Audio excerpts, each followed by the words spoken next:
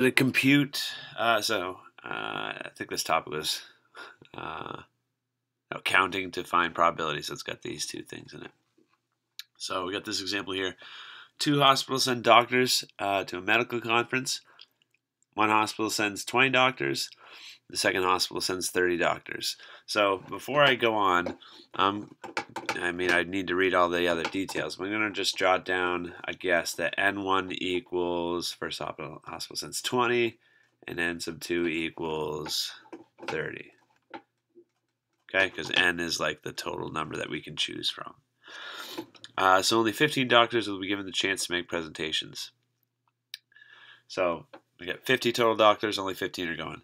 What is the probability that exactly 8 of the doctors chosen to make presentations will be from the first hospital, and exactly 7 of the doctors chosen to make presentations will be from the second hospital?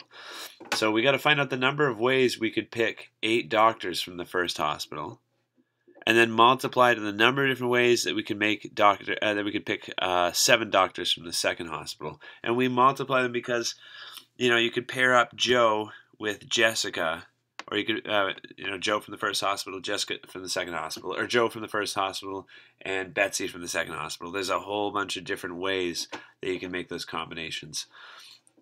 So the first thing we need to do is 20. Choose, 8 doctors from the first hospital. There's 20 doctors in the first hospital. We're choosing 8 of them.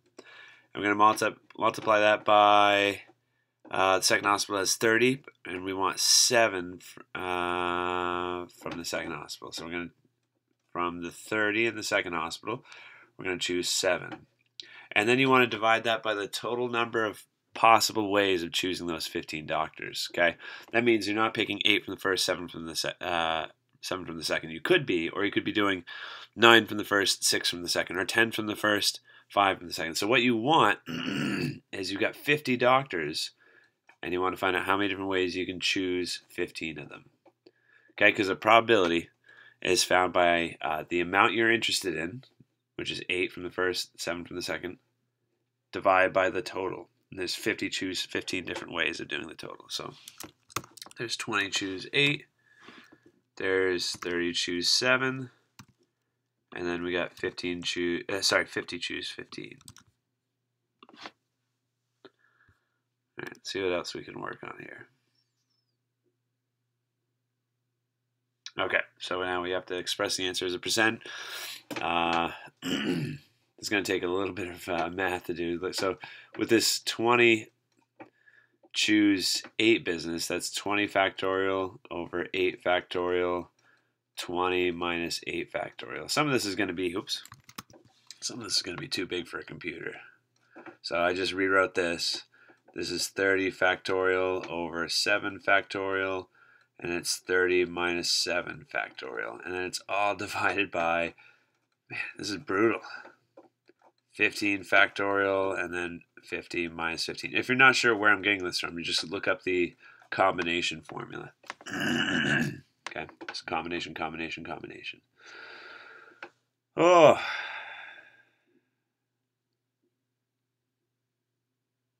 Trying to see what can simplify here. Well, what we can do, I need more room. No, wait, don't want to lose that. Let's copy what we have here.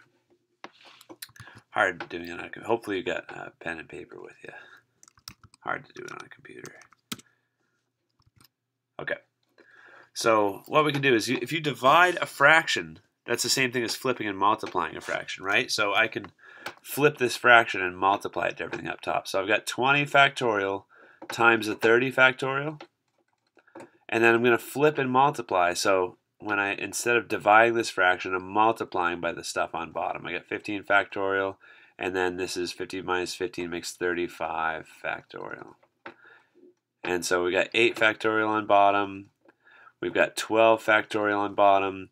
We've got 7 factorial on bottom from here. We've got 30 minus 7, that makes 23 factorial.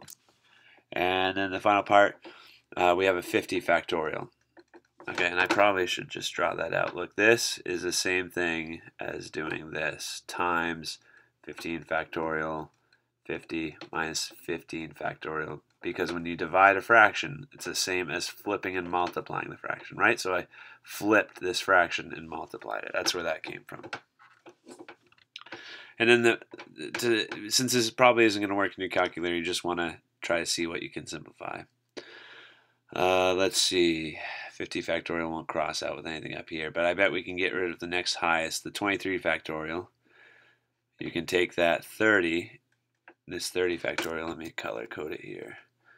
That's 30 times 29 times 28 times 27 times 26 times 25 times 24 times 23 factorial, right? And that'll make these two cross cancel with each other. Excuse me, sorry. And the next highest is 12.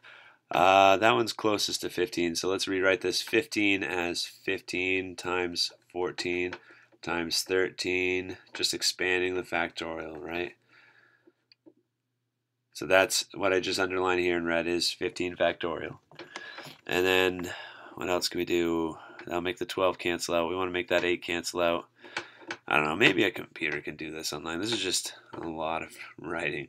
This is 20 factorial times, 20 factorial is 20 times 19 times 18 times 17 times 16 times 15, probably know where I'm going with it, times 14 times 13 times 12 factorial.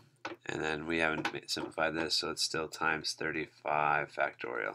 So it'll at least make things easier for us in the calculator. We still got 8 factorial, haven't done anything with that, 12 factorial, 7 factorial, 23 factorial, 50 factorial.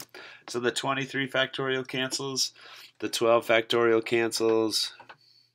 Oh shoot, did I make this one go to 12? Oh, this one should have gone to 8 because of the 12 already canceled. So, man, let's see if we can get a calculator to do this.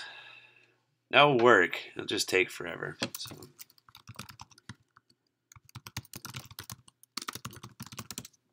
Excel works great for this too. You just type in equals combin. When I'm trying to do something quickly, I try to just use an online calculator. So we had a few up here, right? We had, let's go back to the original problem.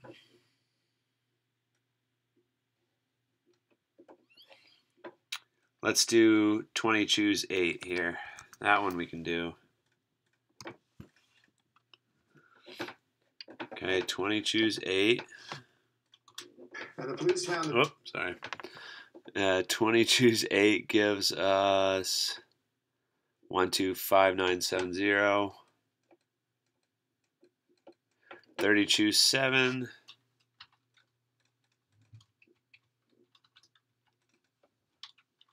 Oh, there we go. 30 choose 7 gives us 2035800, and then 50 choose 15.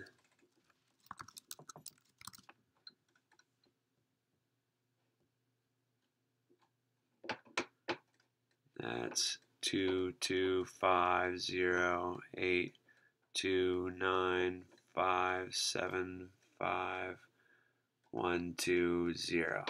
Huge number. Okay, so now we can multiply the top. 125970 times 2035800. That's what the top is, and divide that by the bottom. 2250829575120. Wish they could have given a smaller number. So we got 0.1139, and then as a percentage, we just have to move the decimal place 2 places to the right, right? Round to 2 decimal places. So this is 11.39% rounded. Man, I hope I didn't miss anything. Phew. Okay, let's see if we can get another problem in here. Okay, so a group of doctors studying the effect of a certain nicotine gum. 24 smokers are participating in the study, and doctors need to make 2 groups of 12. Those who receive nicotine gum and those who receive the placebo gum. So how many different ways can the doctors make the 2 groups of 12? So the question, if it's a permutation or combination, you should be thinking, does the order matter? Right, so it's a permutation problem if the order matters. So we would never select this option. Permutations are when the order matters. Okay, Combination problems are when the order does. That formula we just used is a combination formula. We use that when the order does not matter. Okay. To solve this problem, we will group certain smokers so order will not matter. That's true. The first smoker doesn't get anything different than the last smoker put in a group. Okay, so it's just those two. Order doesn't matter for this grouping. Okay, and then they want us to make the calculation. Calculate the number of ways that 12 smokers will be chosen from 24. So N is 24. 12 is the number being chosen. And so to do this by hand, you would do 24 factorial over 12 factorial, 24 minus 12 factorial. And you, oops, that factorial is in the wrong spot. So you could expand this to make the 12 cancel out, but online calculators are fine too. More important question is why we use the formula, right? We have technology to help us do a lot of things these days. So, okay, let's see what else we got.